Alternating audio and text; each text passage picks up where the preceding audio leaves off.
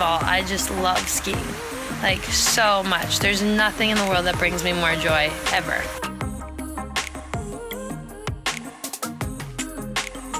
Scared to death right now, but I've got this. Like, I know deep down inside I'm capable of what I'm about to do.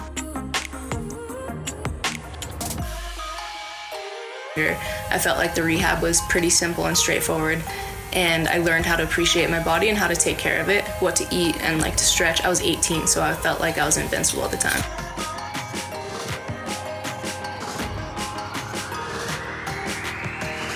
Ladies and gentlemen, boys and girls, welcome to the Athletic Stance Podcast, a skier's perspective with your host, yours truly, Scott Chrisman. In this podcast, I have made it my job to go out and interview skiers at the highest level of the sport, to explore their perspective on life, what shaped and influenced them to become the person they are, and a whole lot more. First, let's take a look at our sponsors, because without them, none of this is possible. Our first sponsor is Northwest Tech. If you haven't heard of them yet, you're missing out. They hand make customizable 3-layer outerwear to order in the Pacific Northwest. And that means you know that it keeps you warm, dry, and looking unique while you're sending it around the mountain. They've been generous enough to give me a coupon code for my listeners. Use the code AOS75 to get $75 off any custom piece of outerwear. Their site is in the show notes. This episode is brought to you by POC. POC makes the best helmets, goggles, and protective wear out there.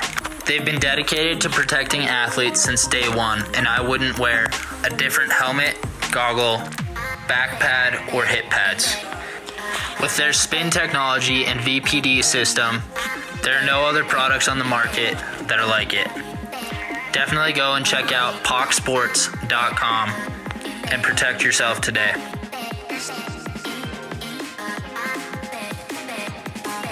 What's up, guys? Welcome back to this week's episode of the Athletic Stance Podcast, a skier's perspective with Scott Chrisman.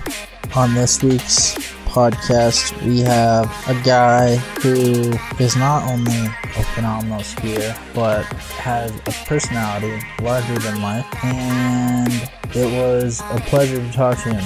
A big warning, there is lots of bad language on this episode.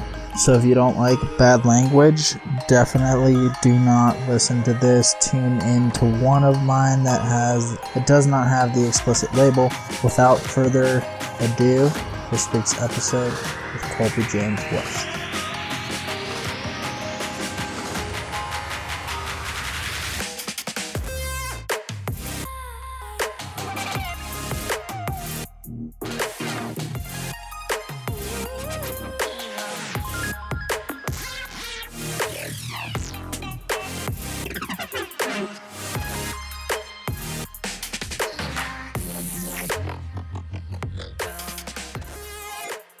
Colby James West from New Hampshire, and I started skiing when I was like 13, I think.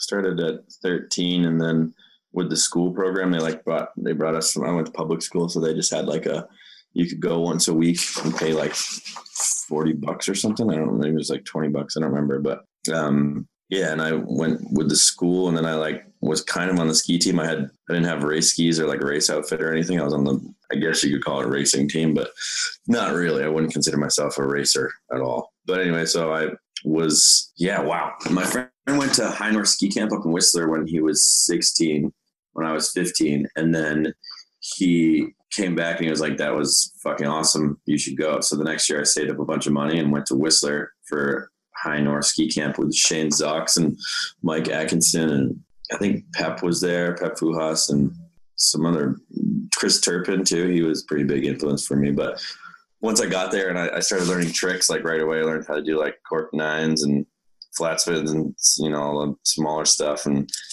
then I was like, yeah, I could definitely see doing this for a really long time. So when I went to college, I went to college when I was 19 for like one year total.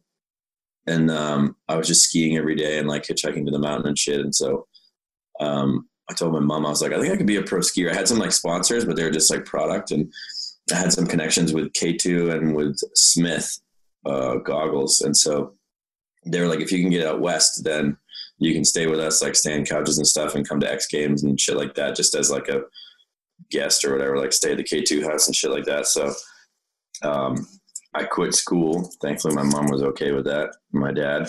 And I quit school and bought a car, a 1988 Saab for like $500. And I lived in that and went out and tried to get to like all the contests and stuff. And not just contests, but like photo shoots, anything I could get into. I remember one of the first ones I ever did was with Nate Abbott, who's another pretty famous photographer in skiing. I don't know if you ever heard of him. Oh, yeah, totally. Yeah, so I did one with him, and I was with Ben Chetler and Chris Ben Chetler. Anyway, so when I was like 22, when I was 21 actually, and I was like still living in my car, basically like working all summer and then trying to be a skier in the winter, and I was getting sponsors and stuff. And then when I was 21, K2, I was like, I need like $1,500. I showed them like my finances, like everything that I'd spend. And I was like, if you can just give me $1,500, I can make it work. And they were like, I don't know, we'll give you $500. And like, shit. So then Vocal was like, we'll give you 5,000. And I was like, holy shit, that's like a fortune. So I went with them, and that was my first year in X Games. I got in as a third alternate. And then when they let you practice as a third alternate, which means 3 people would have had to drop out. And by then I was filming with Level 1 as well with Josh Berman and Frito Cody and those guys. Anyway, so I got into X Games, and 2 people got hurt. And then Jakob Wester was like, this course is stupid. And I was like, you don't have to do it. And if you don't do it, then I can do it. He's like, yeah, I'm just going to go ski back country. Fuck this. You can have my spot. And I was like, what? That's fucking sick. So then I got third that first year. And that was my beginning of being a skier. And then, then I got third the next year, then third again the next year after that. So it was pretty easy after that, I guess you could say. Took a while, but I got there. Yeah, totally. How did you originally make your connections in the industry? Was it kind of just by chance, or did you like go out? When I went to ski camp, Shane Zox, I don't know if you know who that is. He used to be big dick swinger in skiing, and he was the owner of the camp, summer camp High North, and he saw a lot of potential in me, I guess. And he hooked me up with K2, just like free gear. And then he hooked me up with Smith as well. And then a Japanese boot company. And I can't remember the name of it. I can't remember. But anyway, he hooked me up with a couple sponsors and stuff. And that was kind of like my initial introduction to it. And that gave me enough like confidence thinking that I was doing the right thing to just keep pushing forward. So yeah, that's pretty much it. I owe a lot to Shane Zox with my ski career for sure, as he would go to bat for me. And also I think he was on the board of who decides who gets into X Games. So that year when I did go, he probably had a little bit to do with that. It was him, and I don't think Jeff Schmuck was on it yet, but it could have been like maybe Doug Bishop. I don't remember. There was a whole bunch of them who were, they have like a panel that decides who's going to go. So yeah, totally. Pretty much it. What years was that? That was 2008, 9, yeah. Like 2008, I think it was the X Games, my first X Games. Sweet. Yeah. And then 2010, I won the U.S. Open for Big Air. That was pretty helpful as well. Yep. But mostly because nobody showed up to that one. It was just me and Jossie. Actually, Jossie's staying in my extra room down here in Hermosa right now. But yeah, it was just me and him. And he was like, how old is he? He's probably like 15 or 16, I guess. But he was still super small. And so it was snowing. And in the finals, it goes like top 8 all go against each other. So it was 8 versus 1. So I beat that. And then I got all the way down to first and second place going against each other to see who's going to win. It was me and Jossie, and we were just like we didn't give a shit which one of us won, but I was heavier than Jossie, so I could go a little bit bigger. And we're just both doing switch 10s. It was like the era of switch 10s. I think Mike Clark probably should have won because he got third. He did a 6 switch cork 10 blunt or something like that, and it was like fucking dope.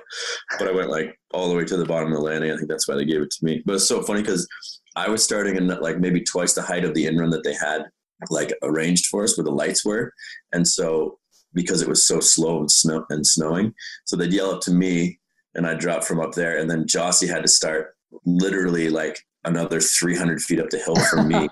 He was so small. And so they yelled at me, be like, we're ready for Jossie. And I'd be like, ready, Jossie, they're ready for you. And he'd be like, okay, dropping. And then you just see this little dot in the dark. And then you give me a high five on the way by and go down and do switch 10. That was pretty fun. That's hilarious. That's awesome. Yeah, he was a little guy. Totally. I got to ski with him sometime around then. I think it was probably 2009. Yeah. Out at Copper with Chris Benchetler, Sage, Catabrico Losa, Jossie, and Byron were out there. And I was like so surprised when I first saw him. I was like, oh, wow. Yeah, he's a little guy. Totally. People are surprised by the size of Simon, too, because Dumont's fucking tiny. Totally. He's a tank, though. Dude, yeah, like a barrel. I played volleyball with him at one of the frats at CU, and he's just like ripped, dude. Was that with that kid Hugh? Hugh was probably around. I was with a couple of my other buddies, Mike and Mark. Yeah. Rat life. I used to hang out down in Boulder, it was? Mm-hmm. Yeah, I used to hang out there all the time. It was fucking like fish in a barrel. Sig New, I think, was the frat. Yeah, I was never in. I went to college for that 1 year, but I was never like actually in college. So I went for a year and a half, and then I was just hanging around Boulder and like kicking it with the crew, and had a couple homies there. Yeah, that's pretty much it for me too. And I had my motorcycle, so when it was like good weather, because I was sponsored by Breck, so I would be up in Breck a lot of the time. But like they got me a place that they would like pay for my rent basically, which is pretty fucking sweet. That is sick. But in the summertime, I would go down to Boulder and just ride my motorcycle and hit on chicks and be a fucking idiot. Yep. Good times. Do what you did. Yeah. It's pretty crazy being a pro skier and going to a college town. I was like 22 or 23, so I'm like slightly older, not actually in school, and a pro skier. And you're like, this is the easiest thing on the planet. You didn't even have to be like good looking or anything. It didn't fucking matter. Or all that suave. Right. Yeah. Yeah, like give no shits and didn't give a fuck, dude. They loved you even more. Yeah. Can be kind of an intimidating group to come into though. Like with me, it was me and Pete Olenek and TJ Schiller and Simon and Luke and fucking Pete's brother and sister and Simon. Just that whole group, we all just like traveled around, and then the Canadians, Margette's and Dory and all, but like all of us together as a group was just like people would be like pretty intimidated. I think we definitely had some days where people were like, "Who the fuck are you people?" We're like, we don't give a fuck. We're just gonna fucking rage. Yeah, we are who we are. Deal with it. Yeah, exactly. Yep. So did you ever have any like you've taken a very different route, I think, than a lot of skiers have, especially with like one of the things that I've always loved about you is you've always had a personality. You've always been more than just a skier. Like you're an entertainer as well. Yeah, I guess I think of myself as an entertainer more than anything. I mean, as a skier, you are an entertainer. You can say you're an athlete, but even athletes are entertainers. Like basketball players are fucking entertainers. Yeah, they're there for. So but with skiing, I just never felt like it felt weird to me to be entertaining. I don't know whether it was because I didn't think that my skiing was maybe like. I definitely had times when I tried really hard to make like a segment where it would be like really baller, it's like the best tricks I could possibly do and all that stuff. And I just had so much more fun with making fun of it instead. And it's not like I'm making fun of it in a way where I dislike skiing or anything. I was just like making fun. I just didn't like people taking it so fucking seriously all the time. I was like, who gives a shit? We're fucking skiing and they're paying us to do it. Yeah. Like, how are you going to think of yourself as like a fucking golden god or something, Yeah. But also, I didn't really feel like I was entertaining people unless I was making them laugh. So when I would make a segment, actually, really the first segment that I did that was like what I realized that was something I could do was I did a segment with Tom Jones' song, It's Not Unusual. I think it was in the movie Claim. I was just going to say. And I was in Monaco and we're staying on this sick boat and we're building a jump with Yoon up in Italy. And it was shitty weather. And I had just done ski tour or something like that. It was like half pipe event. And I was like, I got to go to the final stop of this. And like, well, just hold out for the weather. Like, wait for it. Like, you already had a good year. You won the Open and you've got a medal. So at X Games. So like, just hang out and round it out with a really good segment, you know? And I'm like, I don't know. And the guy from the competition called me. He's like, hey man, like if Simon doesn't do well, if he gets third or less, then you're going to win the whole thing and you win like 50 fucking grand. And I was like, that might be a good reason to go back for this event. So I left and the MSP guys were like, well, you don't have enough footage to have a full segment. We'll just have to like put you in with somebody else or something like that. And I was like, no, we can like figure it out. And the whole time I was in Monaco, I was just singing that stupid It's Not Unusual song.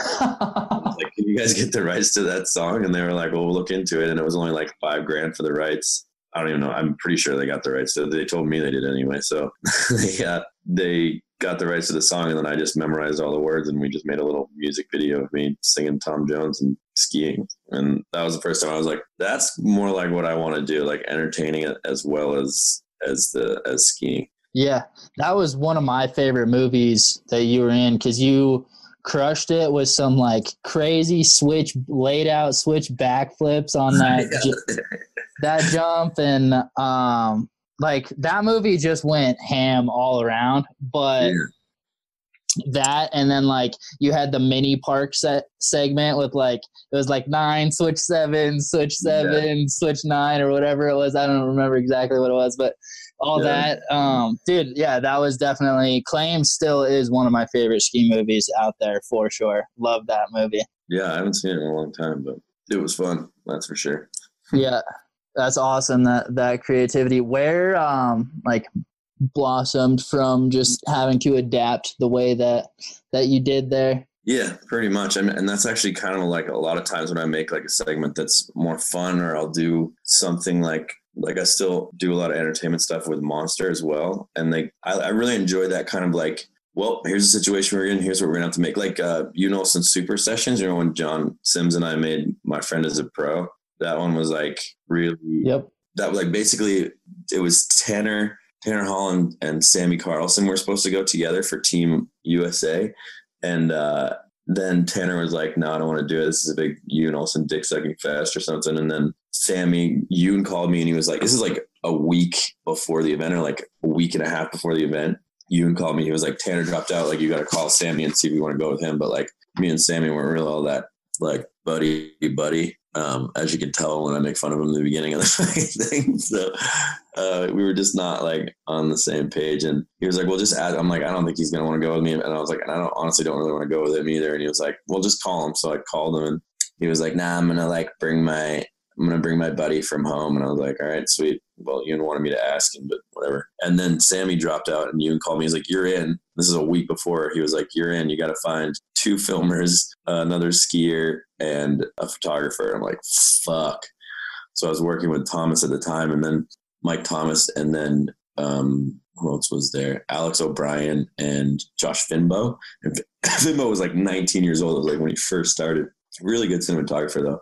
But he had a red cam and shit, and he was working with the MSP guys. Anyway, so we all went up. Like, I called Sims, and I was like, hey man, because he's been one of my best friends for a long time. I was like, hey man, I gotta go. Like, I have no idea who to bring with me to this event. Like, I don't know what athletes to bring. I went on New Schoolers even, and I was like, hey y'all, like, who the fuck should I bring? People were like, Bobby Brown, because Bobby Brown was brand new then, and LJ Strenio, and I kind of knew Strenio.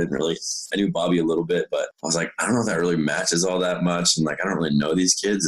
And then I called John back, and John was like, I don't know, you should bring this guy. And then he called me back probably about an hour later, and he goes, fuck it, dude. You should just bring me. Who gives a shit? Let's just go. Like, just bring me. I'm like, yeah, that's what I'm going to do. I was like, yeah. So me and John, all 5 of us are sitting in the hotel room in Norway. And I was like, okay, guys, we're not leaving this room until we come up with what our theme is going to be. Because everybody already knew, at least for me, that I was going to most likely try to do some sort of comedy thing or some shit. And we were singing that song by Mano and T-Pain the whole time, me and John, because we thought it was fucking awesome for some reason. And then I was like, we can't leave, like, no real partying. All we're going to do is ski and try to come up with what our theme's going to be. So the first like 2 or 3 days, even, we just sat in the hotel room and like trying to think of what the fuck we were going to do. And Thomas he's really good. He's a really good editor for comedy and stuff like that. And so I was like, can we, like, John actually goes, well, the only reason I'm here is because I'm friends with you because you're a pro. I was like, well, you're still a pro there, John. And he's like, no, I'm not. If I could quit like 4 years ago, like just we're making jokes about it. And then he must have said, one of us must have said something like with that song, because we were singing it like my friend's a pro. We were like, oh man, we should totally fucking do that. So Thomas looked up like the rights to the song or something, and it was like Yoon was super big on like you have to have the rights to the song. And I talked with Darren Rayner because they were there as well, Team Canada, and he was like, I'm not getting fucking rights to the songs. I'm just gonna take songs that are like kind of obscure and hope that nobody says anything. And I was like, good enough for me, man. So we just like stole the soundtrack to Mano and T-Pain, and then just for the rest of the time we're just trying to write the whole thing and just film all the stupid stuff. And people were like, what the fuck are you guys doing? Because we'd be like rapping into the camera and shit, and like they just see us doing crazy shit. And we were like, weren't even really doing anything. I mean, the only trick the only good trick I did for the whole thing was like dub chord 12 blunt, I think, and then like some zero spins, and that was it. And then and John hadn't like skied and hit huge jumps for so long. He's doing like switch nines and like rodeo nines and shit. We were definitely way behind on the skiing, but I remember Jossie was there. And he liked that song. We were actually walking on our way to the last ceremony. Like we were pretty excited to show everybody what it was. You had to submit. So Mike Thomas stayed up the entire fucking night, and he'd stayed up all night till like it was light out again. And me and John came back from the bar like super drunk, and we're like, we want to watch it. He's like, well, it has to be in like 20 minutes. Like I have to submit it. And we're like, fucking show us. So he shows us, and we were just laughing so hard. And we were like, this is fucking magical. And then there was like a couple things. He's like, oh wait, what if I tweak this? Is this funnier? I'm like, this is fucking awesome. So we like sent it down to the judges, and then we were walking down with Jossie, and me and John knew all the lyrics to the actual original T-Pain and Mano song, all the above. And so they're like, we're singing it, and Jossie's like, how do you guys know all the lyrics to that? That's ridiculous. And we're like, oh yeah, I just really like the song, but like didn't want to tell them what we had done. And we get to the venue, and it was Chris Turpin was one of the judges, and there was, I can't remember the other judges there. Maybe it was Schmuck or somebody, but yeah, I guess it would have been Schmuck. But Turpin was like, dude, he like came up and hugged us. He was like, we watched, before we went to the next video, we watched yours like 6 times. And we were like, fucking sick. And John was like, so we won. And he goes, no, you got dead last. We were like, what the fuck, man?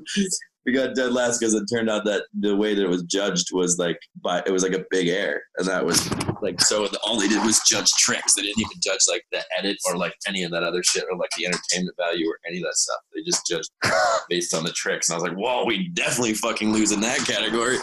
Like that's it. We got 0 points across the board. The only one we got points on was Alex O'Brien, our photographer, because Jossie's photographer forgot his fucking lights and couldn't do like night shoot shit. So, but I kind of felt bad for Alex because it was just part of the judging system. It was no reflection on how good his pictures were or anything. So it's kind of stupid. But anyway, we lost completely, and then they changed the rules for the next year. And like the most fun video won, the Canadians won. Yeah, it was good. It was so funny because we like came back and to Whistler and went to WSI right away. And like one of the hugest fans of the video was Mike Douglas. And he was just like, I heard him from like we were at the bottom of the big air and I'm hiking up and I just hear him like, what? Like, oh my God, you fucking made that shit. It was so funny. And I was like, yeah, approval from Mike Douglas. That's fucking sweet. Like that's all that matters. Yeah, exactly. Yeah, that was pretty fun. I guess it's probably really one of my only, what do you call it? Like one of my only tributes to skiing, or like, yeah, it's one of the things I'm stoked I left behind. Where did the like entertainment, like were you always like just an entertainer in school and all that, or has it just been like, yeah, how did that come about? Well, I used to do voices and shit all the time. Like I'm sure my sister and my mom, who I grew up with, they probably were real sick of me doing voices, but I would just like mimic things and I could hear stuff and repeat it, like do accents and voices and all that shit pretty easily. And I just did all the time. And then of course within skiing, there's not a lot of people that can do both of those. So every time someone wanted to do an interview or something like that, everybody just asked me to do voices and shit instead of doing the same old, like, yeah, it's like super stoked for this year. I want to win the fucking Olympics and shit. So that became more, and I enjoyed doing it, made everything easier to deal with as well. So yeah, it was pretty good. I mean, I had to go for sponsors that were down with that instead of wanting someone who was like, I'm going to fucking win everything. So it was different, but I don't know. I mean, now I do voiceovers and things, but I mostly got into it through skiing. Like I just did a voiceover today for Whistler, like their national ad or something. I think it's going on TV, but it's pretty sweet because like I do stuff for snowboarding and skiing, and like I started getting into drift car driving and shit like that. So I've done stuff for like tools, Snap-on, and just like word of mouth type of thing. But that's voiceover stuff. You know, I've tried to do other things. Like I did the Colby West show, which was a live audience TV show in Whistler, but it cost me like 15, 20 grand of my own fucking money. And it was fucking worth, like nobody gave me bro deals on anything. And I was like, so there was like 200 people there. We had like a set. It was exactly like a late night show setup, except for action sports for like skiing and snowboarding. So I had Dingo on there and Gus right after he won his medal and John Pettit. And we made the whole thing, filmed it. We had like 6 cameras going, and Darren Rayner was the essentially director and producer, but it was so fucking stressful. And it's on my YouTube page, but it was whatever. It's not like it got a lot of hits or anything. It was like a live show. I mean, I would consider it a success, and like people were entertained and they thought it was good. But it was so funny because I describe it to people and I'd be like, it's a live audience TV show. So basically, it's like take Jimmy Kimmel and replace him with me. And the live audience still have TV, and then replace the guests with skiers or snowboarders. And still, I had so many people come up to me. They're like, that was way different than I thought it was going to be. I'm like, I told you exactly what the fuck it was. It's a fucking late night TV show for action sports. And that's it. So yeah, that was interesting. But right now I have a meeting on Tuesday. I just wrote a movie. That's definitely more entertainment type style. So when I came down to Hermosa, I met a bunch of stuntmen. It's like kind of like meeting peers, you know, like they're definitely a lot like skiers. And one of them lives in Tahoe, or he's from Tahoe, and my buddy Casey, and he was like, we should make movies together. And I was like, sweet. So I just started writing, and now I got a movie we're trying to make. That should be interesting. Dude, super cool. I just got approached by a videographer to make a ski movie for next year. So that's pretty exciting. Super fun when you find like-minded individuals that have the talent on the other end of the screen. Yeah. You know? Yeah. That's that's always super fun. Someone that you can be creative with, and someone that, Yeah. Well, that's I moved awesome. down here and I sold my car and everything, and I just moved to Hermosa. I didn't even know anybody in Hermosa. But I know people in LA or whatever, but I just don't know anybody here. And all I had was a skateboard. I didn't have a bike or anything. And I skateboarded to FedEx. It was raining out. And I was like printing off something for drift car shit. And I hear, are you Colby? I was like, yeah. But like maybe if I'm in a ski town, like I might get recognized by someone who watches ski movies or whatever. But like in Hermosa in LA, it's like fucking impossible. He was just like, are you Colby? I was like, yeah, who are you? He's like, I'm Casey. I'm from Tahoe. And I have like one ski movie, and I watched it the other day. It was like 7 Sunny Days or something. And he's like, I just saw you the other day. He's like, what are you doing here? And I was like, oh, I just moved in. I don't know anybody. He's like, well, I live down the street, and he lives he lived 2 blocks from me. He's like, we should hang out. I was like, sure. And he's got like a fucking 6 sailboat in the harbor. And he's like a stunt man. He just bought an airplane. He has an airport hangar. He's got like all this crazy toys and awesome shit. Yeah. He's like, you should. I was like, I always wanted to be a stuntman when I was younger. And he was like, yeah, well, you took the right path. And he was like, I always wanted to be a pro skier. And I was like, do we just become best friends? Like, there's different times in our lives, you know? But yeah, totally, man. Yeah. That's awesome. It's crazy the serendipity that like he was watching that movie recently, and you know, just like owns one ski movie, and his girlfriend was like, do you want to keep this? Was like going through old shit. And he was like, oh, let's watch that right now. And he watched it and then saw me like 3 days later. It's crazy. Dude, yeah. So wild. Yeah. So wild. Can you share what the movie is going to be about at all? Yeah, kind of. My friend Dane, he's a musician down here, and he also sells weed. And so he's been selling weed, I mean, he worked for a weed distribution company or something, but anyway, he's a musician, and he has this old shitty minivan. It's like a 1990s minivan, and he keeps his music equipment in there when he goes to all these shows. This isn't still real life, but he I was with we were riding somewhere in his van. I was like, fucking smells like shit in here. Like, what happens if someone breaks into your van? Like, you have like $5,000 worth of shit in here. And he was like, well, guess I'll just be fucked. Like, oh my God. So I kind of started with that, and I made a story about him. He gets an offer to sell like cocaine, and he's like, no, I don't want to do that. It's too heavy. And then all his shit gets stolen, and then he ends up having to sell cocaine. And then another one of my buddies who has a yacht down here, like a bigger boat, I made him the bad guy. And so and they're all stuntmen too. So it's going to be a lot of action and drug dealers and music. It should be pretty fun. And driving too, because I've been getting into car driving shit. Yeah. Dude, I can't wait for it. Sounds awesome. We'll see if it gets made. I got it. It's like 90 pages, and we have some meetings about trying to make it better and shit like that. But it's pretty much done, you know. The script is done anyway. I was thinking about it. I was like, yeah, I would love to make movies, you know, and I like didn't. I was like, I should write a movie or write a script or do something. And it's kind of the douchey thing to do, you know, like everybody wants to try it, especially in LA. Like everybody's like, hey, I wrote a movie, like read my movie. And I'm like, that's fucking stupid. But then Casey was like, and then you know how to write. I know a whole bunch of producers. I work on movies all the time. You know all these people that work on movies. Like, if you write a movie, we could probably actually get it made. And I was like, all right, well, I guess I'll give it a try. I started writing about 6 months ago, and really I just finished about 2 weeks ago, I think. But yeah, it was really fun. It was actually not as hard as I thought it was going to be. I just looked at it like my old ski movie segments where like what happened with going to Unos and super sessions is like, okay, you have to make a video. It has to be around skiing, has to have skiing in it, has to take place in Norway and Sweden, like all the criteria. And then you're like, okay, what can we do in this space? I've done that before. I did another rap video with Jossie actually at X Games balling kind of, which definitely was not as good as my friend as a pro, but that was the same thing where they're like 2 days before X Games, their monster was like, hey, can you make a video for us at X Games? And I was like, yeah, what do you want? And they're like, give us a list. So like on the list was rap song, which I wish I hadn't fucking put on there. And so they're like, yeah, we want a rap song. I'm like, God damn it. Okay. So I called Jossie and called some musician friends and shit. And we finally got a track. We made the track on Monday and wrote the whole thing and then filmed the whole week and had it out by the next Monday. So it was like, what's the criteria? What are we doing? How do we make everything work? So I have quite a bit. I mean, I wouldn't say quite a bit. I have enough experience like creating something from scratch with criteria that you have. So basically I knew that for the movie I but be nice if it took place down here because I have access to like boats, sailboats, planes. One of my buddies is a helicopter mechanic. So we got helicopters and a lot of my friends are stuntmen. So we have a lot of stunts and action, that type of thing. And then Dave can play music.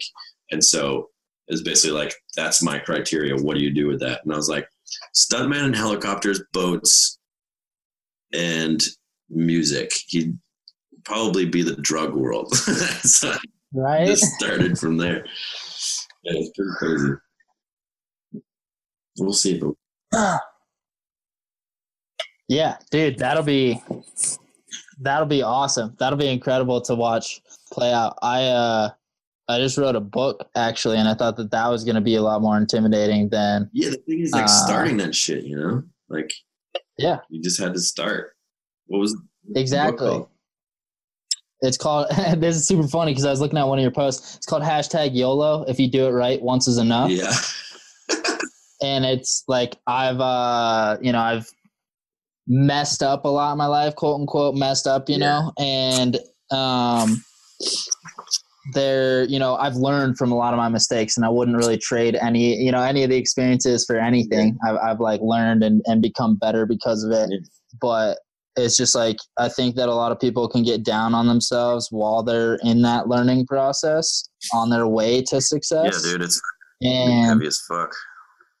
Yeah, totally. And so like basically about mastering yourself as you go out and try and make an impact in the world. Yeah. Short read. It's going to be like 50 pages, just like consumable really quickly targeted at Generation Z and millennials. Yeah. Where are you going to have it, like on Amazon or something?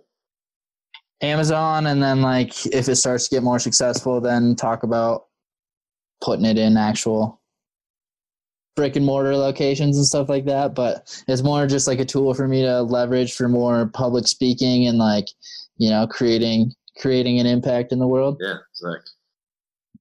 That's awesome. But like you were saying, it's actually not like the thought of doing it seems so fucking intimidating at first. Like writing a movie, you're like, oh God, where do I fucking start? And then as soon as you do start, you're like, oh wait, no, I know what the fuck I'm doing. This isn't that bad at all. Yeah, and this is gonna lead to this, and then it starts to be fun, and then you follow the path all the way down, and then all of a sudden you look back and you're like, whoa, I'm like more than halfway, or I'm like, I'm like this far in, and you're like, holy shit, I actually like. Well, also, this is. I mean, speaking on that though, maybe your book sucks and my movie sucks, so we don't really know yet. It's true. It's very true. We could just be like, oh man, that was easy. People like, it's easy because you fucking suck at it. Yeah, totally. I think so. If it sucks, at least we're fucking doing it. Exactly. And like, I'll learn. If people tell me it sucks, I'll go ask everyone exactly how it sucks. And then I'll fix it and make it better and like iterate and come back and be like, well, what about this one? You like this one?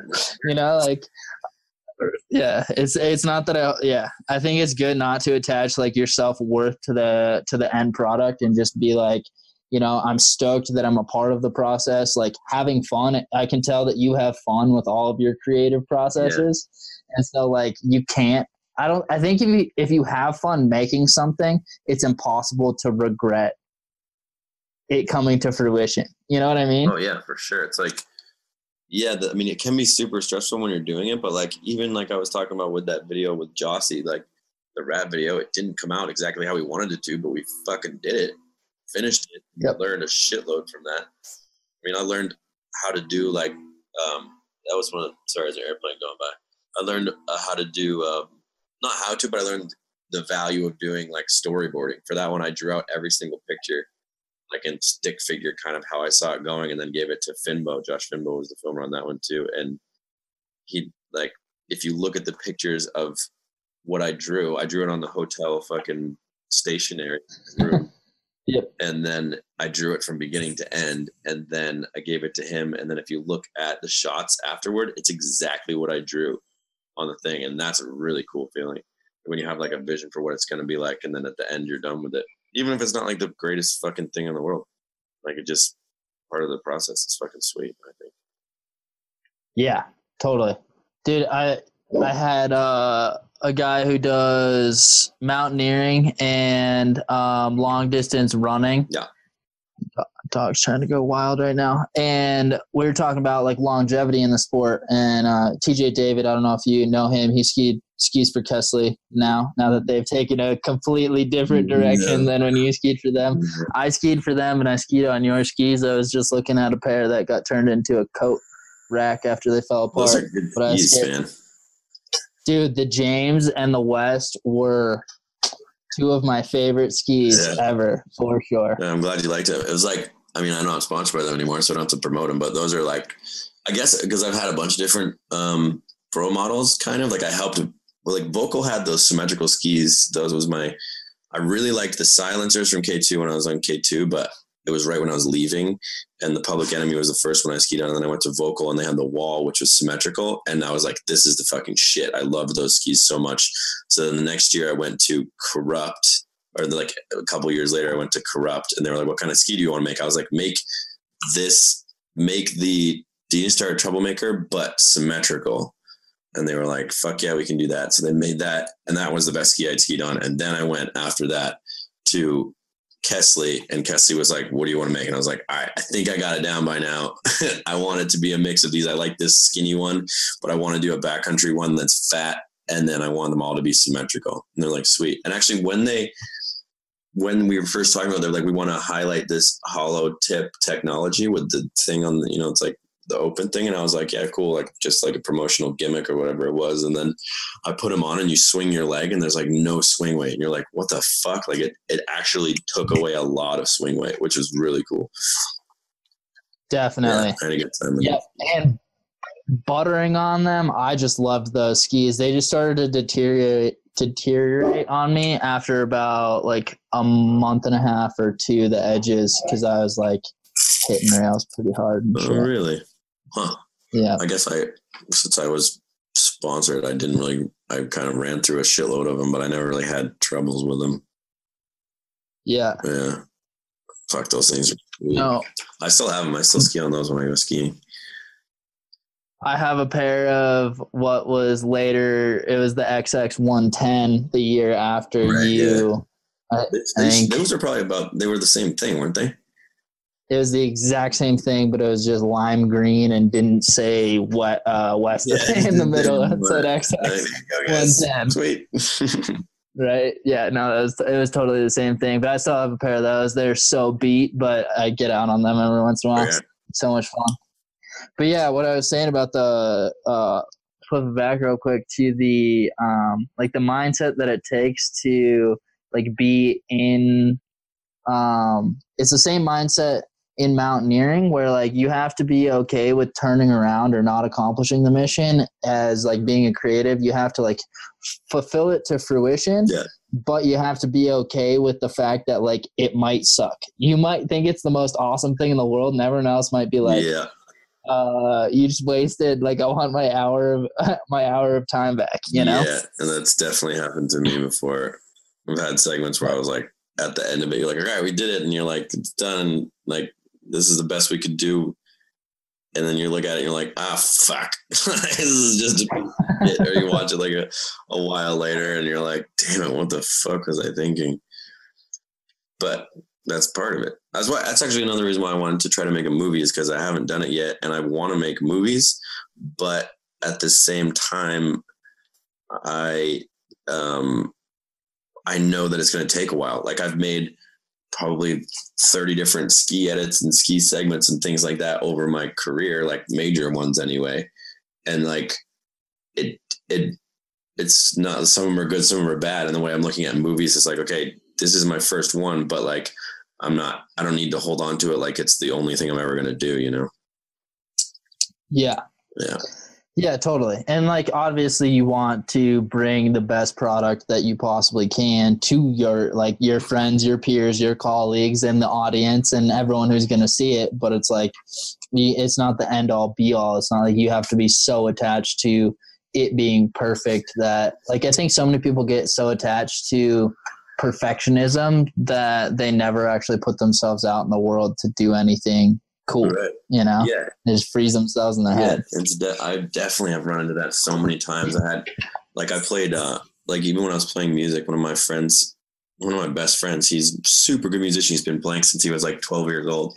And I started playing super randomly. I was living with Russ Henshaw, and we were in Whistler actually for something. And he brings his guitar with him everywhere, same with Andreas Hopewell. They are nasty guitar players. So Russ takes out his guitar and starts playing. I was like, man, I wish I knew how to play guitar, man. Someday I'm going to learn. He goes, mate, I'm fucking sick of hearing you say that. We're going to go down to the guitar shop right now and get you a guitar, and you're gonna, for like $150, and you're going to learn how to fucking play guitar. I'm like, okay, fine. So he made me go help me pick out a guitar. And then I just had this app, the Tabs app, where you just looked up whatever the fucking fingerings are for the guitar. And I started playing. And then I've been playing for about 2 years, just fucking playing in the living rooms or hotel rooms and shit, and singing and just dicking around. I'm still not very good. I can just strum. I can like barely pluck it, but I can sing and play at the same time. So, I was at X Games probably about, I guess it was 4 years ago now, but I wasn't competing. I was like announcing or something. And one of the producers, she was like, hey, like, I heard you play guitar. And I'm like kind of, like, I was playing for like 2 years, and she was like, oh, you should come down to jam with me and my girlfriend, stay with us instead of getting a hotel room. Because me and my girlfriend play and whatever. And I was like, okay, sweet. So I went down to stay with them, and she was like, you're pretty good. And I was like, thanks. So she calls me like a month later, and she was like, hey, my band is coming to LA, and I signed you up to open for us for 40 minutes. And I was like, holy fuck. I mean, I've been on the stages before and on cameras and shit, but like playing on stage is a little different. And I was like, okay, like, when is it? She's like, it's in a month. And I was like, where is it? She's like, it's at the House of Blues in Hollywood. I'm like, holy fuck. So my first time playing live on stage was at the House of Blues in Hollywood. And I was like, so fucked up now. But I played for probably 6 hours a day for the whole month. My fingers like fucking bleeding. So like really my guitar and singing thing, but I just was like, well, fuck it. I'm just going to do it. Like, what's the worst that's going to happen? Like, maybe if I'm bad enough, I'll get hit in the head with a beer bottle or something, but I doubt that's going to happen. And so I was talking with one of my best friends down here, and he was like, I was like, will you play with me? He's like, no, I couldn't play. I'd freeze up. I'm like, dude, I don't even know how to play. Like, I'm not like, who gives a shit? And I just like, some people, they just can't do it. They can't like take that risk, even though nothing's going to happen to them. It's kind of sad, but it's like, I don't know. I'm okay with failing. That's for sure. Yeah, it's hard when you don't understand your own operating system. And I think like people like you and I understand conquering our own fear because we've done it and, we've been forced to in a lot of settings. Right. And like our internal operating system will tell us that we're going to die, even like just because we have a severe anxiety in social situations, like the fight or flight reaction will be like, you're gonna die. Yeah. But it literally is just like your amygdala is like way too much input. I don't know what's happening. Yeah. I might, and it's hard for a lot of people to like grasp what the operating system that we've been given and then go out and be like, okay, you think you're gonna die, like you're dumping adrenaline, but really you're just getting on stage and a bunch of people are looking at you. Like it's not the end of the world, But yeah, I was just having a conversation about this. It's from like if you were out in the fields and a bunch of eyes were on you, most of the time you're about to die. Yeah. Because like way back in the day, because animals, Yeah. So that's what I've heard is like the fight or flight response or why that happens. But it's hard because people let their, hey there. What's up, dog? People. He's trying to say hello.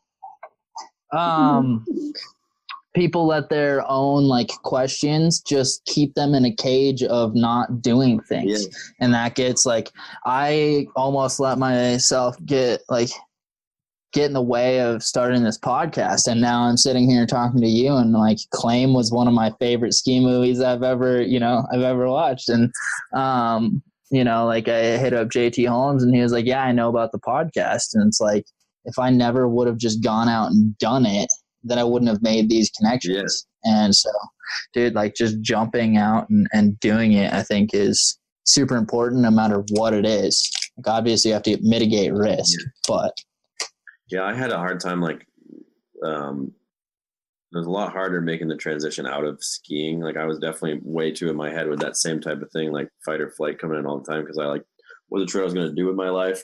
Like it immediately felt like I didn't have any value because like I didn't have any sponsors anymore. Like didn't know what I wanted to do. I never made money any other way. Like I had jobs when I was younger, but I can't even get a job. Like I don't have any ability. Like I've never worked at a restaurant. I've never done anything. And it was like when things weren't, I like tried doing, music stuff and entertainment stuff, that type of thing. And when some of those things don't work immediately and you're like, well, I don't have anything to fall back on, it's fucking terrifying. So like the fight or flight shit, I know all about that. I had was having panic attacks and stuff. And it was literally just because I was mentally fucking unsure what was going to be happening.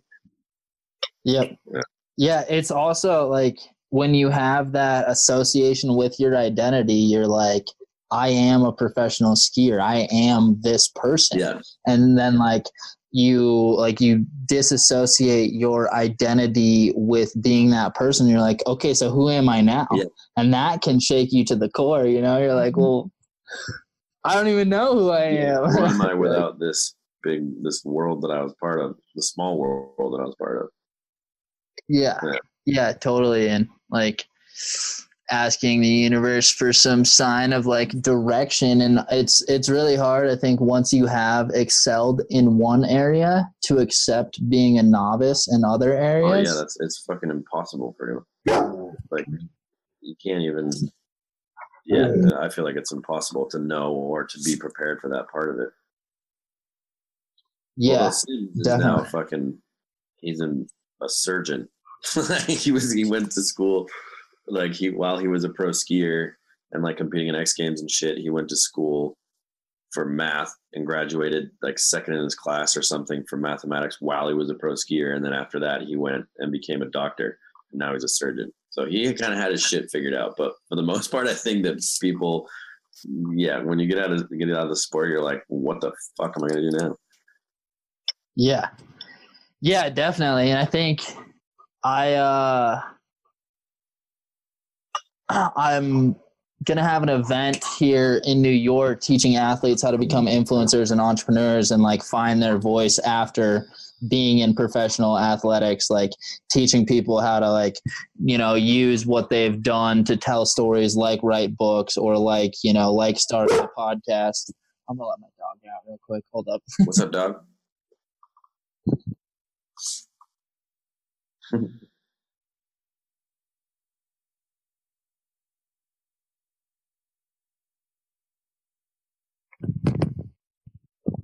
Sorry about that. Oh, good. But yeah, I think that it's super important for, like athletes to know that it's hard to do that. And it's hard to, like, for me, I had a big disassociation. I was like, I grew up ski racing and was like constantly told when I was like 13, 14, 15 that I was going to be on the US ski team. If I just continued on with what I was doing, I was crushing it, top 3 in the nation for my age at one point and stuff like that. And then it all fizzled out. And I was like, what do I do now? Like, who am I supposed to be? And that was definitely, I would say, one of the hardest times in my life because I just didn't know, and I didn't want skiing to be what made me happy, even though it was what made me happy, And so I was like, I didn't want. Oh, go ahead. I didn't want that to be the thing that was like a part of my person or a part of my identity, but it was so much that I like just like went to war against myself in a big way. Yeah. Yeah.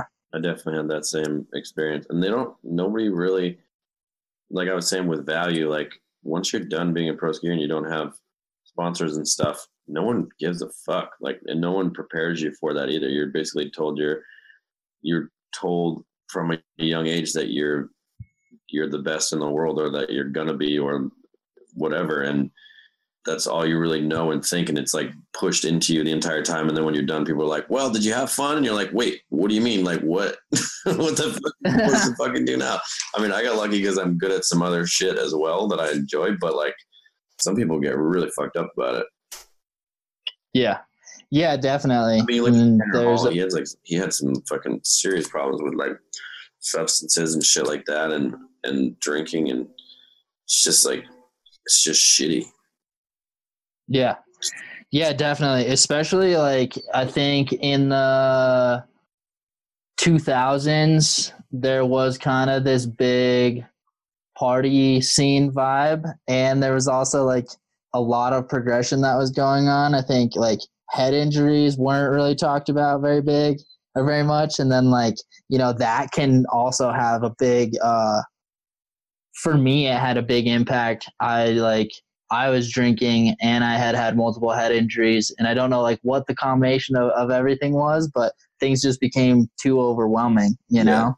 And it was like, I stopped drinking, stopped eating sugar, and really made sure that I like protected my head. And ever since then, life's been a lot better, but it's like, I don't know, it's hard to just life can change so quickly and so drastically. Yeah. How does the no sugar thing? What's the deal with that? Sugar just seems to spike my anxiety. Yeah. Like I'll eat sugar from fruit because fructose is good for you. But no processed sugar, like no candy bars, no soda, nothing like that. Yeah. And like I don't eat that much fruit. And even the fruit that I do eat are like blueberries are really low in sugar. Yeah. But that's cool. I think like sugar and alcohol had a relationship in my body where they kind of like, cause alcohol basically gets processed into sugar. Yeah. So I think that, just eating sugar would give me anxiety. Cause I definitely I had some times where I like lost some friends and was partying and like doing, doing all these things where I was definitely using alcohol to run from my reality. It wasn't just an aid to having fun at all. And yeah, like that happened for long enough that I was like, can't do that anymore. Got myself in some trouble. Yeah. And yeah, do you have any specific diet or like routines that you stick to that have helped you with the panic attacks? Like, do you find like meditation or like just being around friends or anything like that? Slowing down with drinking for sure. Like, and I mean, luckily for me, I think I can control it well enough where like I can recognize when I'm like, I want to go get drunk or go party and it's not for a good thing. So it's like, I just stay away from that type of thing. I don't only drink or party or hang out when there's like a purpose to it, like a purpose as in you're hanging out with friends or whatever, shit like that. But I don't know. For me, with the anxiety, it was like, someone was saying I should get like a prescription at Xanax or something. And I was like, well, fuck. I mean, what am I going to do? Take Xanax for the rest of my fucking life? And the only thing for me was just getting down to the root of figuring out where the anxiety actually comes from. Like, so weird having a panic attack. It's so embarrassing.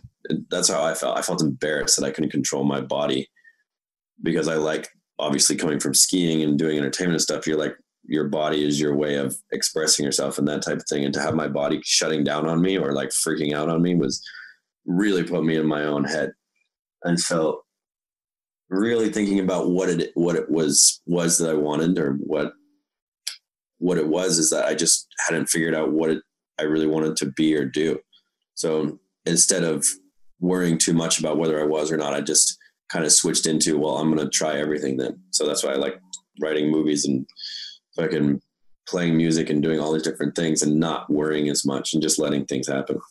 And somehow I've managed to continue doing it in a way where, like, right now I've also gotten into drift car driving, which is pretty fucking sweet. I'm building a drift car, and that definitely helped pull me out like a couple years ago of being too anxious and all that stuff, because I'm still working with Monster and they're supporting me and we're doing like a 4-part series about building the drift car, and it's super fun, and it's just like a whole new world. So I guess doing, that's more like for me.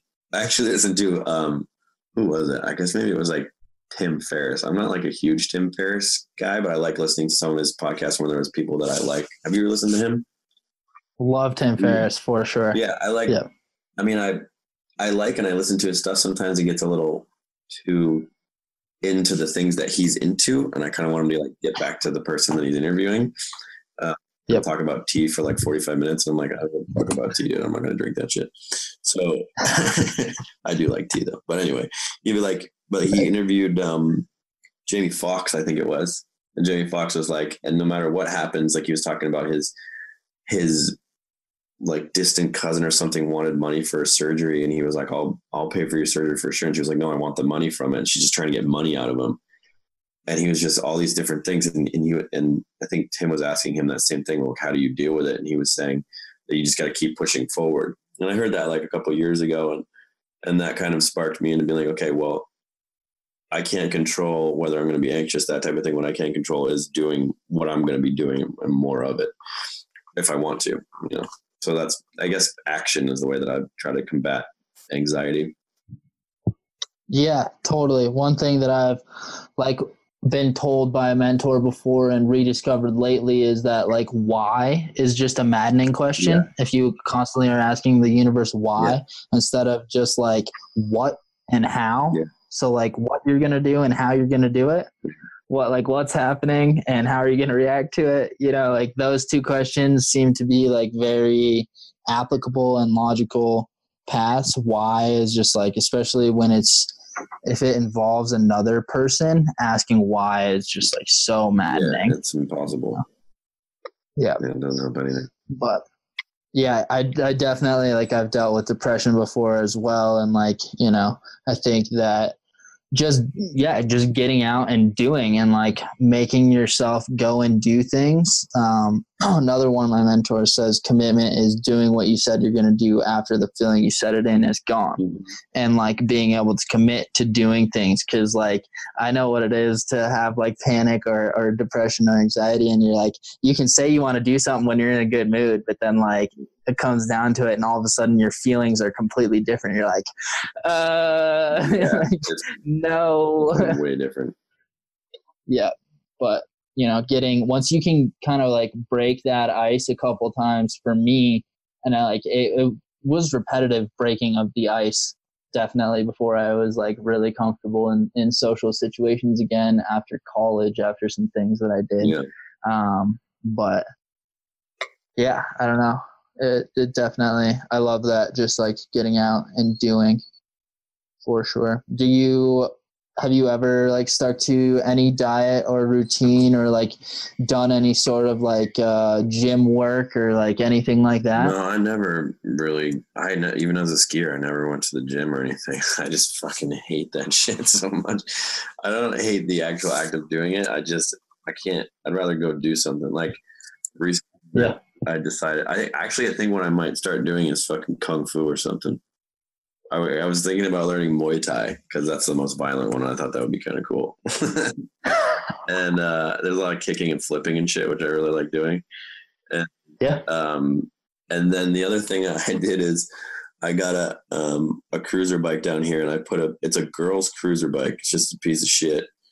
And I was like, I kind of wish I knew how to do wheelies. And my friend was like, you don't know how to do wheelies? I feel like of all people, you should know how to do fucking wheelies. And I was like, yeah, I know, right? And I was like, well, I guess I'm going to learn how to do wheelies. So I put a back brake on. I have my buddy I don't know why, overkill. I fucking had my airplane mechanic buddy put a fucking back brake on it for me. And so now I've been learning how to do wheelies, and I can pretty much ride. It's a really beat up piece of shit bike with actually backpedaling is the usual brake. So sometimes serious shit, but it took me I'd say about 4 or 5 months, and now I can do wheelies pretty consistently. I'm excited to try a different bike because I've never tried it on any other bike besides this piece of shit girl's cruiser bike. It's pretty fun cruising down like by the beach, just doing wheelies and shit. And people are like, "Oh, way cool, buddy!" And you're like, "Hey!" It's pretty hilarious. So that doesn't really, I don't know if that counts as exercise, but I have to be doing something. I can't just be fucking sitting in a gym and that type of thing. It doesn't work for me. Yeah. Yeah, totally. I think, you know, as skiers, like we're used to constant stimulus, and if it's just kind of the same thing, it can be, I don't know. Yeah. I started to really like the gym after I like got in trouble with the law and like started to focus on my diet, because it was a place that I could like refine myself, and like it was a little bit, I don't know. But I had so much resistance to the gym for so long. Like, no, cannot do it. Yeah. Once I finally did, very much enjoyed it, though. Yeah, that's definitely me. I feel like if I ever, like, I thought about, like, if I ever was in a movie or something like that, that I would be my excuse to fucking, like, if I had a purpose for what I was doing and it wasn't just, like, I want to stay in shape, then, like I needed to, I want to, like, man, I'm going to see, I was thinking about, actually, when I was in college for that 1 year, me and my buddies were like, let's see how many push-ups we can do in a row. And so for a month straight, we did push-ups. I did push-ups every other day, and I'd go do as many as I could until I couldn't do anymore. And then I'd stop for like a minute, and then I'd do them again until I couldn't do them anymore. And then I'd stop for a minute until I couldn't do one. And I'd do that every other day. And I got to the point where I could do like 130 push-ups or something all in a row. And I was like, yep, okay, that's done. Like, what task are we going to do now? That's more the way I operate. I'm not like the constant thing where it's just like where there's no end goal, really. I mean, I get it if you're like trying to lose weight or you're trying to do something, but just like staying healthy and doing it to do it, like, and forcing yourself to do something is like, there's got to be better ways of doing that. That's like, for me anyway, that's like not how my brain works. I can't do it unless there's actually like a full-on purpose to it. Yeah. Like for example, the way I dress too, I wear things that were given to me for free or are super cheap. and that's it. Like, Jossie's like super fashion guy. He always makes fun of me for the shit I wear. I wear like dragon t-shirts and shit. And I'm like, I don't give a fuck. Like, this has no purpose. It was so weird to me. I've had like girlfriends before being like, just try a little bit. And I'm like, I don't care. Like, it just seems so vain to me. It's just so weird because it's like your clothes and you're like your style, that type of thing. Yep.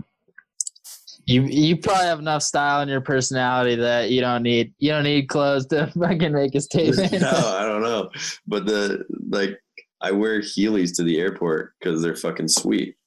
I don't give a fuck what you think of my fucking shoes. Like, anybody, I don't give a shit. It's like, these are perfect because I can go through the airport super fast and they're sick.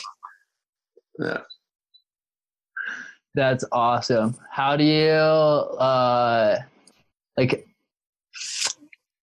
is that just something that just makes sense to you, or did you ever have to like convince yourself to not give a fuck about what anyone thinks, or what? Younger, when I was like I guess I was in elementary school for sure, and I refused to wear jeans.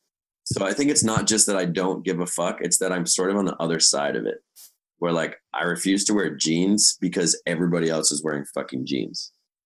And that was the only reason. My mom and my sister tried to get me to wear jeans like all the time. They're like, see, look, other people like them and they're comfortable. And that, I think they didn't realize that was my main reasoning for not wanting to wear jeans, was because everybody else was fucking wearing them. So, I did the same thing up until 8th grade. I finally wore jeans, but I wore cargo pants because freaking that was cooler than wearing jeans because everyone else was wearing jeans. I wore like, oh my God, elementary school, I wore like those, because it was like the early 90s or it was like the mid 90s. So I'd wear like those pants with the fucking shit all over them, like jazzy fucking 90s shit.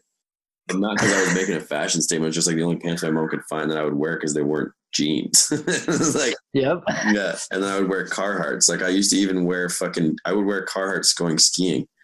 And that was one of the things that reinforced it for me as well, is because I would go skiing and people in skiing like would be like, what are you wearing Carhartts for? That's like stupid. And then I would go out and be so much better than them at skiing. And it was like, this shit doesn't matter. Like the thing that we're here to do is be good at this shit. If you like doing it, it doesn't matter what the fuck you look like, what the fuck you're wearing. I mean, there is a change with that, with like the actual equipment. Once you get to that level, like with skis, like I designed a pair of skis because that's the best fucking option for what those were. So I don't mean in like in the technical way, I mean like the like, and I get if something's inhibiting you, like if I was wearing tight jeans and it was hard to like do tricks or whatever, then don't wear the fucking tight jeans, but you can wear a Duke. Jossie. Yeah. No, okay, yeah. Yeah. I don't even know if he still does wear it. I don't even know. I'm just joking around. Yeah. People get all butthurt about that. Like about like people not using poles and shit was a big deal for a while. And it was like, I fucking hated that people got upset about that. Like, it's like, just fucking then use poles yourself. Like, who gives a fuck, man? Like, who the fuck are you to say what this sport is or isn't? You sound like the exact people that we're trying to be different from right now. Yeah, exactly. That's one of the things about the skiing industry is like they try to avoid being elitist by being elitist. Yeah, it's because they want to. I mean, I think in some cases it's because they want to be. It's definitely elitist. That's a good way to put it. Because I mean, I would always try to describe it, but I hated that shit. But what was my thought on that? Yeah, it's definitely like elitist. Yeah, I don't know. I really liked the skiing, but I never, like, when I was young, I felt uncomfortable as fuck when I would walk into like a ski shop. Like people would like love to go in there and buy the most expensive shit, and like people hang in there and they're like, what's the flex on your skis and shit? I'm like, I don't fucking know, motherfucker. I don't give a shit. Like, yep. I felt so uncomfortable, and one of the things I don't know why I have this stupid fire that doesn't make sense because it's just stubborn. I look like an asshole, but it's like this feeling I have where like we go into a ski shop and like someone wouldn't know I was a pro skier or whatever. And I'd be like, can I have those? And like, you don't want those, man. That's not going to help or improve whatever. And I'd just be like, motherfucker, like, and I would never say anything, but in my mind, like, fuck you, dude. Like, this is my job. Like, I'm way better at this shit than you are. And you're trying to fucking be like, I hate that shit. That's what I'm saying. It's a stupid fire that makes you just look arrogant. But I've had that since I was little of like, why the fuck can't I do that? Like, fuck you. I think that's, yeah. Yeah, totally. I think also we get so like we think that there are these one size fits all like blueprints that everyone should fit into, and it's like if Jossie should not be in a 130 flex boot ever, probably, depending on like what he's doing, and it's like it but maybe he really likes it, and so maybe that's what he does use and it works for him. So like who are you to tell him, it's like yeah that's definitely.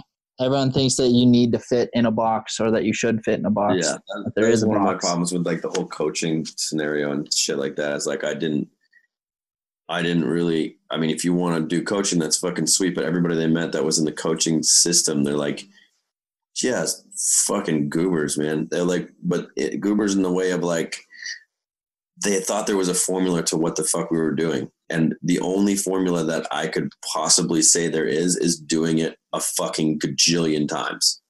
If you try to do a switch 5, if you've never done it, you try to do it a gajillion times, you're going to learn how to fucking do it. And that's like the part that I thought was cool is that I didn't learn the right way to do stuff.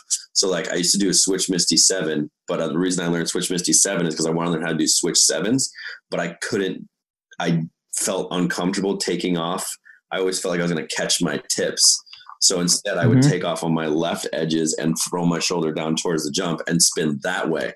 And I won like a whole bunch of competitions because it was original, but all it was me not doing it the other way and incapable of doing it and stubborn as fuck that I was not going to learn it the other way. Like I'm going to learn how to do it my own fucking way.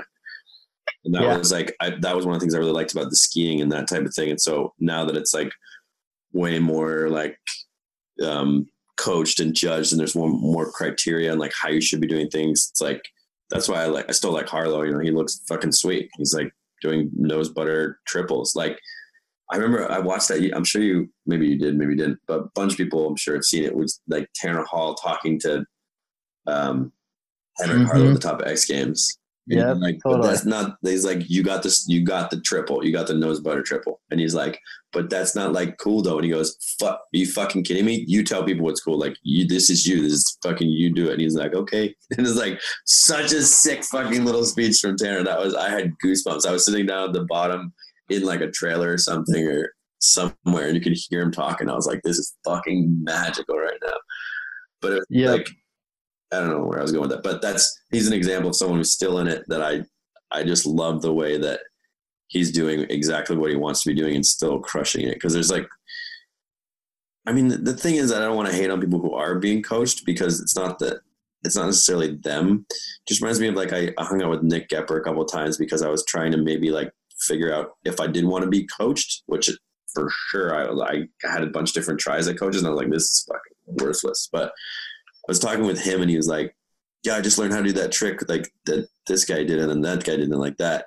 And I was like, just thinking to myself, like, they broke down everything that everybody else was doing and then learned how to do it. And I was like, I just don't get that mentality. Like the joy you get from doing something your own specific way and then getting rewarded for it is fucking awesome.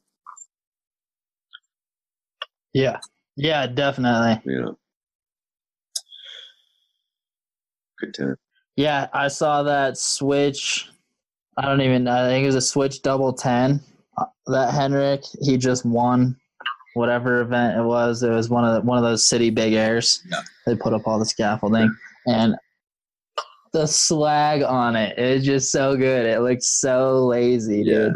So lazy. I love how the sport has progressed. Like you see the crazy like Andre Rigatli doing the quad last year and stuff like that.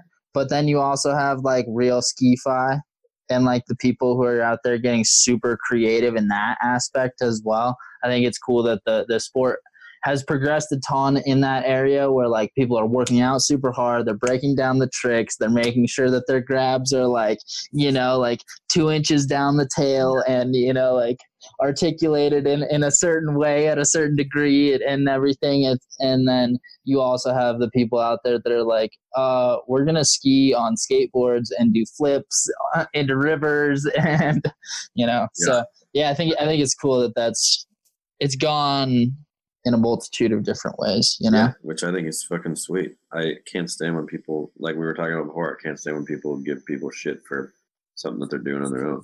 That actually, to me, even that's like, even with fucking rollerblading, like I don't personally rollerblade, but it really fucking pisses me off when people call rollerbladers like names and shit and they're like mad at them. And it's like, well, why the fuck do you give a fuck, dude? Who gives a shit? All you're looking like is an insecure piece of fuck. Like, who cares if someone's on fucking rollerblade or a goddamn scooter?